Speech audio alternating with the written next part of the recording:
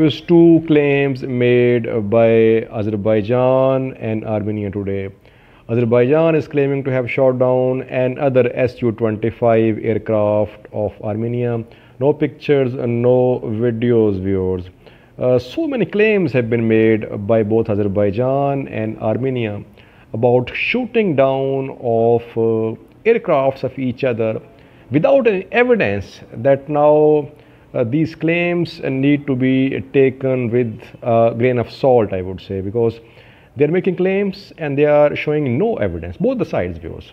Secondly, viewers, Araik Harutyunyan, president of the so-called Republic of Artsakh, Nagorno Karabakh government, he was said to have been hit in a drone strike by Azerbaijani forces. Allegedly, his convoy was hit, and some supporters of Azerbaijan has been claiming that Araik Harutyunyan, he had died, viewers.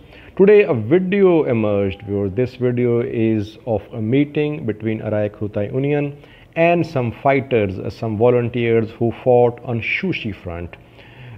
Supporters of Armenia are claiming that this meeting took place today. In this meeting, Araik Harutyunyan can be seen. He is addressing the fighters, the volunteers.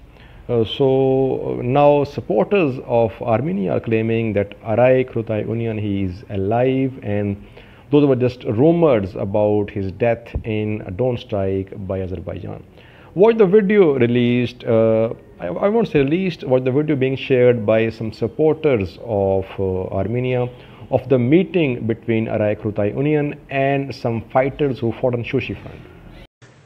Սիրելի հայրենակիցներ, մեծարգո Հայաստանի Հանրապետության փոխվարչապետ պարոն Ավինյան, աշխարհի ամենահզոր պաշտպանության բանակի հրամանատար, պաշտպանության նախարար պարոն Արզումանյան, պարոն Աղաջանյան, շատ իմ սիրելի եղբայրներ։ Երևի այս մարտական գործողությունների ամբողջ ընթացքում ինձ համար կարևոր օրերից մեկն է։ Ինչու՞։ Ես այսօր հանդիպում եմ լեգենդար Վլադիմիր Բալայանի անվան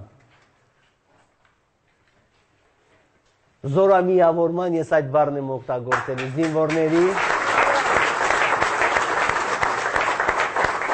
և լեգենդար հրամանատար Շահեն Մեղրյանի անվան զինվորների։